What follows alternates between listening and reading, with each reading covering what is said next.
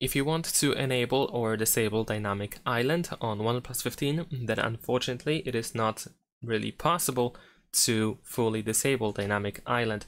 However, what you can do instead is if you go to settings and open notifications and quick settings, then we should be able to find live alerts, which is of course the dynamic island that we have over here.